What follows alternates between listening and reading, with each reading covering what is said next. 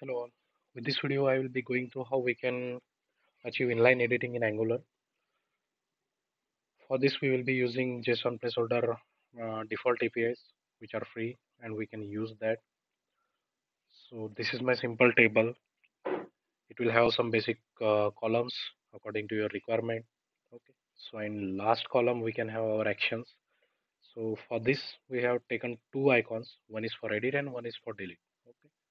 So on click of this edit icon, I will just simply convert my TD text into my editable text box. You can see we have text box now. And same as at the same time, instead of edit and delete icon, we will have save and cancel icon. On save, on save icon click, we can hit our post or put API. And on cancel, I will just convert my text box back to my TD. Okay. So this is how it will work.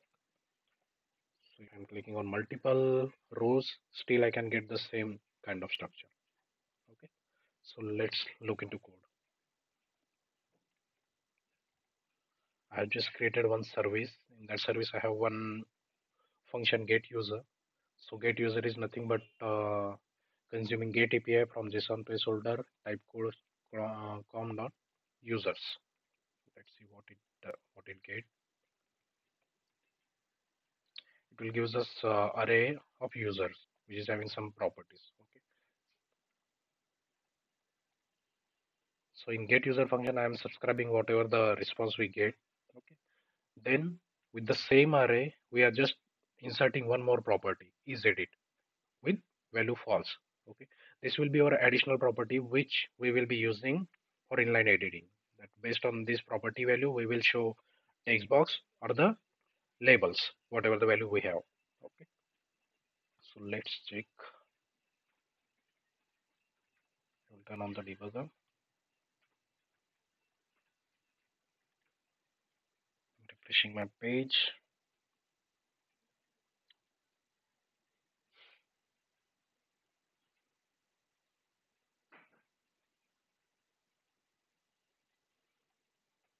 Now in get user, we subscribe variable instance variable. We have 10 arrays. Okay,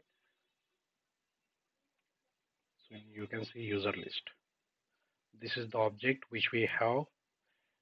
I'm using for loop to append my new property into existing array. So after this, our use particular object will have one property is edit, which is having value false. Okay. So this is my first step. We just have to append one property. Variable name can be anything. Is user, is modify, anything you might like. Okay.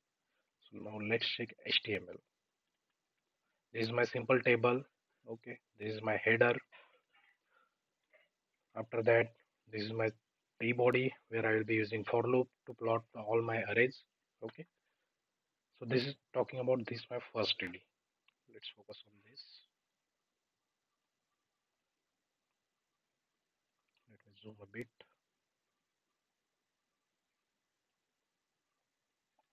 Okay.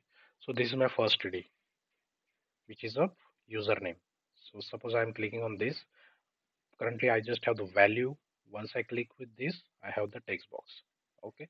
So let's see how it does. In TD, we have taken one div, and for that div, we have appended condition with ngif dot user dot is edit. If it is false, then we will just use the interpolation to show whatever the value it holds. If is edit is true, then we will be showing this text box. So this is the only change we have to do. Okay. So apart from that, we have to show whatever the value it holds into that particular text box. Okay.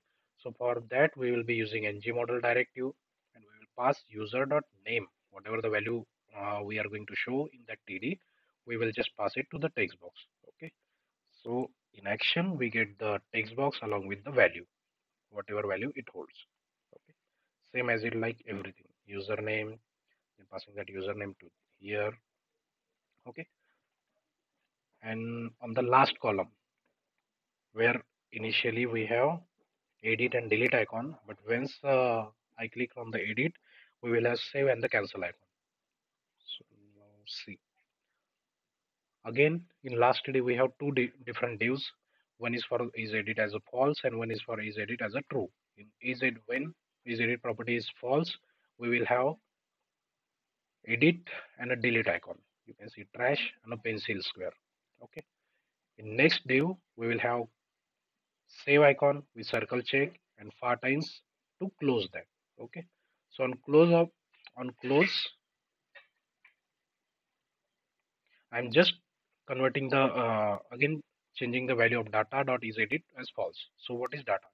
Data I am sending a particular instance variable from the for loop along with the function close, then user. User is my instance variable from my for loop.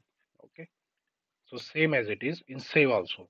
In save company, whatever the function name, you can send the actual data. You will get the actual data here, updated data, and here you can send again. You can use your post API or put API based on your requirement, and you will have that record inserted. Okay, so you can see here.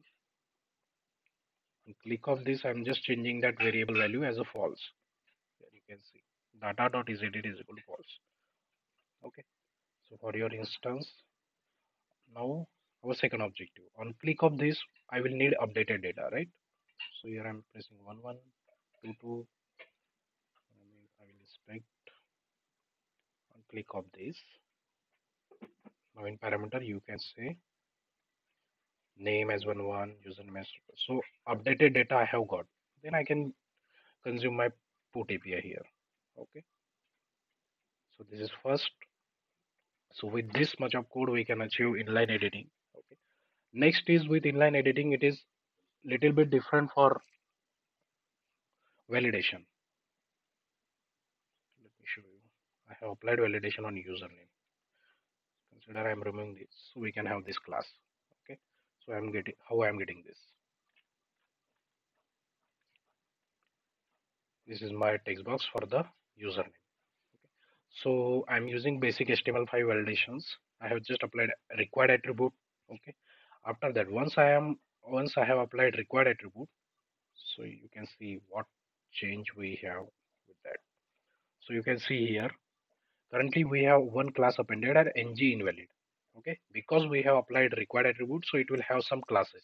Okay, once I am providing this value, you can see class change ng valid means it is valid now. So I have just created one class ng invalid providing border as red. Okay, it is pretty simple. So you can see. So on, consider like if you want to disable this icon unless all the values are there, you can write your own function just to disable that with comparing all the values which we get. So same way you can achieve validations in inline table. Okay, and cancel of that we are just changing is edit value by default to false. Okay, so we get the normal value. So that's it with the inline table editing. Thank you.